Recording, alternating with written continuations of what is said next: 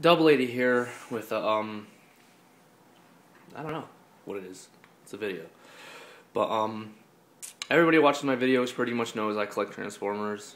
But since Transformers have been being released extremely slow, I started collecting Marvel Universe, DC Universe, and G.I. Joe, which I loved when I was a child.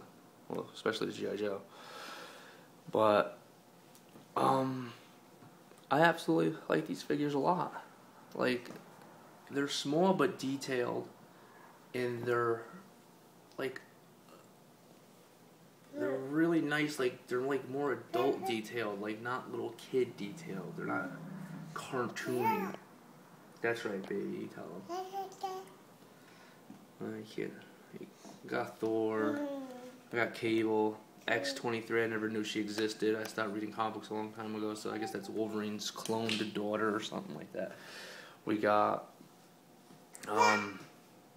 Frost Giant and Galacticus, which...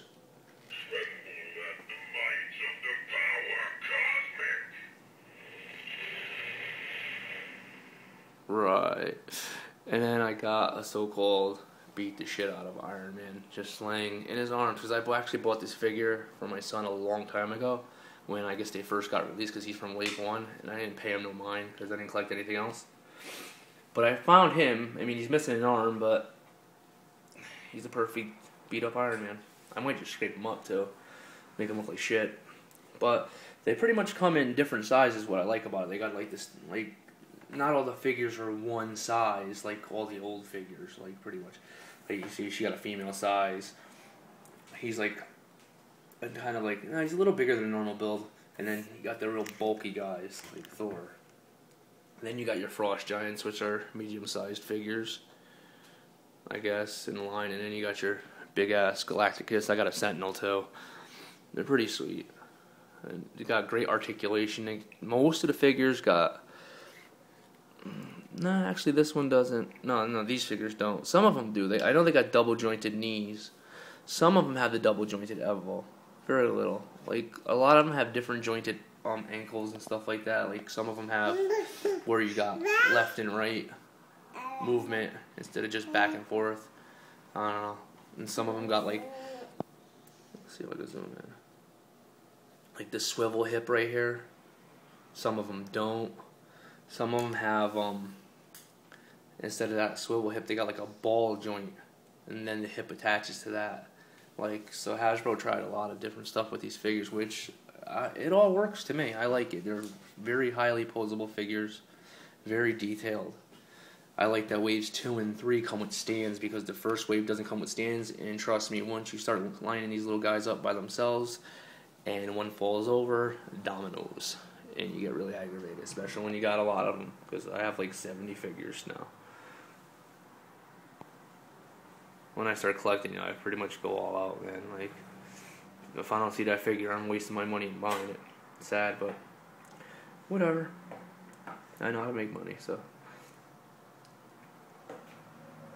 Like, I like some of them got, like, when I first bought this guy, Cable, I didn't have the Baby Hope figure. Was pretty upset about, like, they put 2 variants out. That's kind of shitty. But I bought this one because I want the Baby Hope variant. So then they got the Thor. They got like the one that comes with like the dark blue, and then there's one with black. Now they got the one that comes on the stand that lights up, that makes a big circle for the Avengers. Yeah, I got that one too, of course. I got like 10 Wolverine variants. It's just ridiculous. But even like the big guy, he's got the removable skull, and you can see his beautiful face. God, some others gotta love him. He's got one hand. He's got only one hand. He's got movable fingers. Each one's jointed. They show this hand holding the axe on the box. It doesn't do it very well, so it's kind of hard to jam it in that one. But I did it.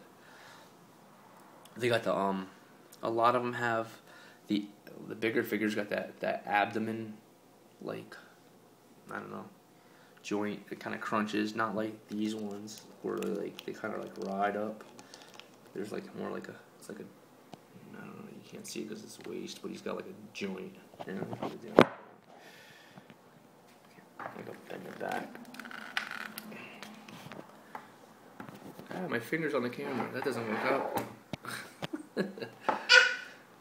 It's more like a joint, see? But they're pretty nice.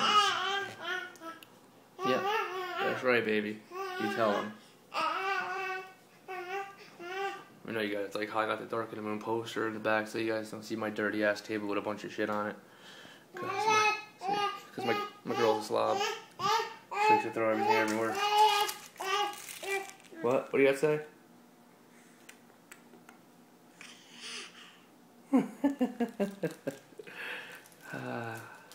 That's my best figure. Right there. My favorite. Play with that one the most. But, I don't know, I was bored and wanted to do a video.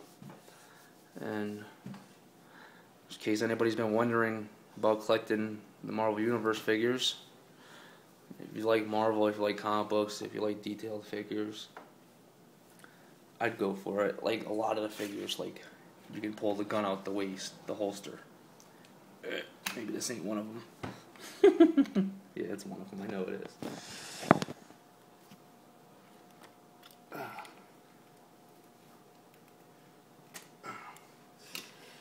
See?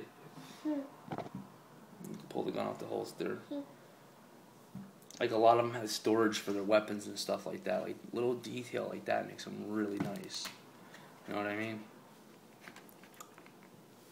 I don't know. But if you want to check these figures out, I'd say do it. It's worth it to me. And they're not expensive either. You can find them for like between $7 to $9. Like, not bad at all compared to Transformers, which are 12 to 16. And if you go to certain places like Rite Aid and stuff like that, where they got older Transformers that like are hard to find in stores, they're charging $20 a pop. But I don't know. Rate, comment, whatever you gotta say, let me know in the below me bar. Take it easy.